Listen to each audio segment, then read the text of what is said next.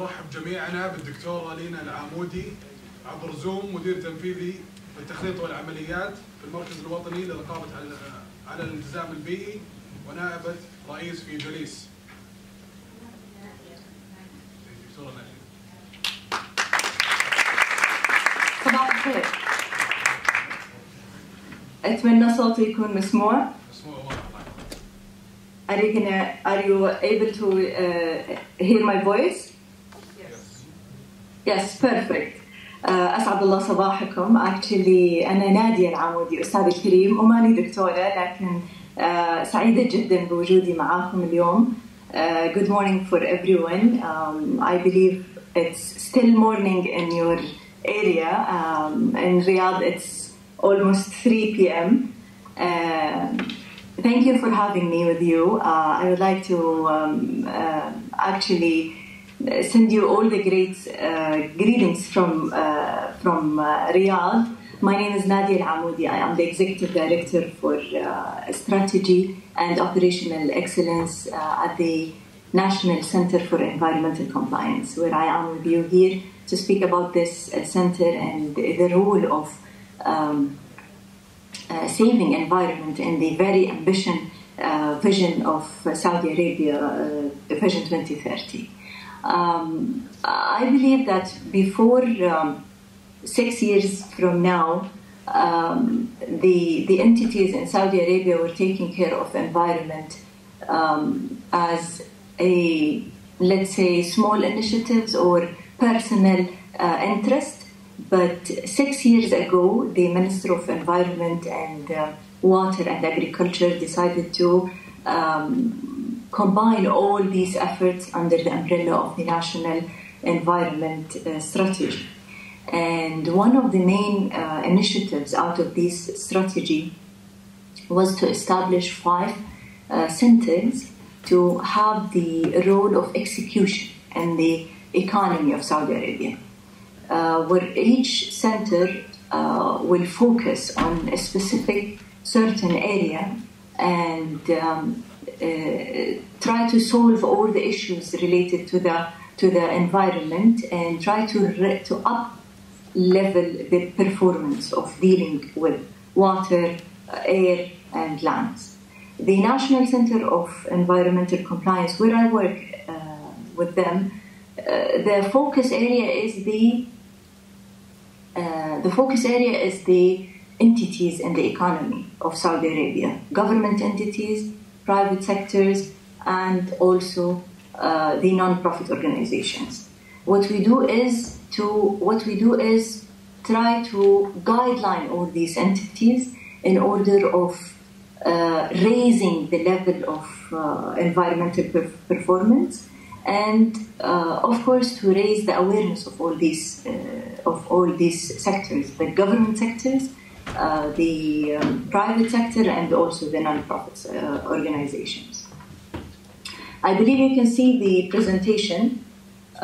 It's a very short presentation, but I have a lot to say about the Environment Center in Saudi Arabia. It's just established 2 years ago from now, and we do believe that having a very ambitious role or message for Saudi Arabia, for the economy, for the sustainability, we will always rely on a good caliber. And I believe you as Saudis studying outside and coming with certain knowledge will be a very good helper, and you will be the asset of all these centers and the units in Saudi Arabia who are speaking about the environmental compliance.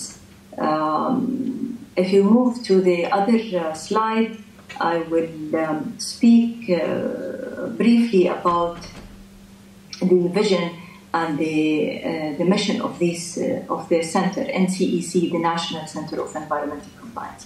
Actually, we do believe that the compliance is a responsibility for everyone. But what we do is to raise the awareness and work with everyone to keep this level of performance. That's why it is part of our mission is to work with everyone and all the entities in Saudi Arabia to raise up this level of environment. I would also like to highlight the names of the other 5 centers in Saudi Arabia where they are all working together to save, to raise up the level of saving environment. The National Center for Environmental Compliance, where I told you it's focusing on the private sector and the economy, and also government and non-profit. And then the National Center of Wildlife, and also the National Center for Waste Management. And I noticed that the waste management is also mentioned in your sessions for today. And then we have, it's a sister entity for us, where they manage all the waste in Saudi Arabia, and we believe that this is also could be one of the main income for the economy. The National Center for Meteorology and the National Center for Vegetation's cover.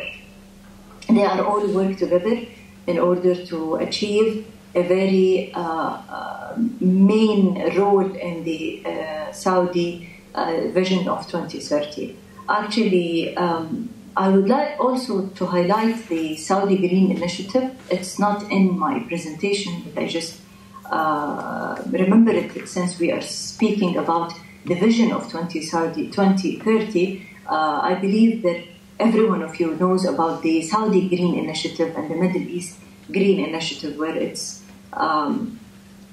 led by the Prince Mohammed bin Salman himself to maintain the environment and to solve the climate change, or try to enhance the climate change issue in the Middle East, starting from Saudi Arabia.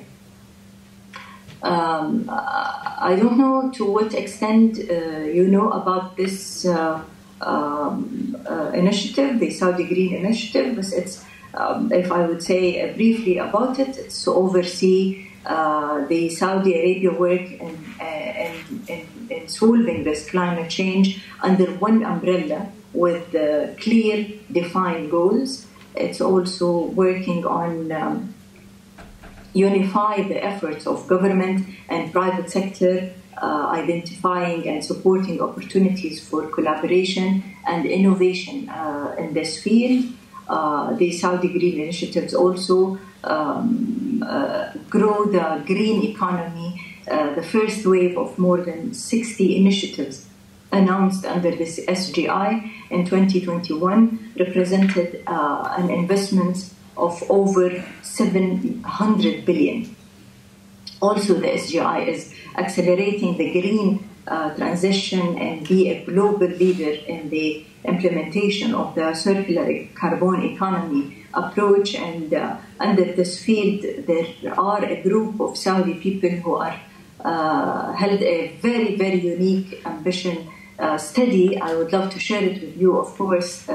Of course, there is a lot to be used from your side from this study. SGI also is improving quality of life and protecting the environment for the benefit of future generation in Saudi Arabia. SGI is doing all this by reducing emissions, greening the Saudi Arabia, trying to protect the land and the sea.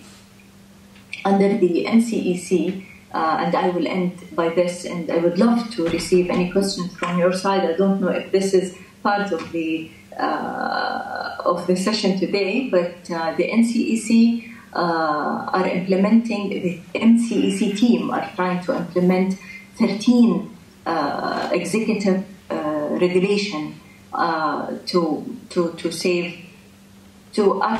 monitor the pollution in the air, land, and water, to enhance the level of environmental emergency in the whole kingdom, and also to try to monitor the noise pollution and lighting pollution.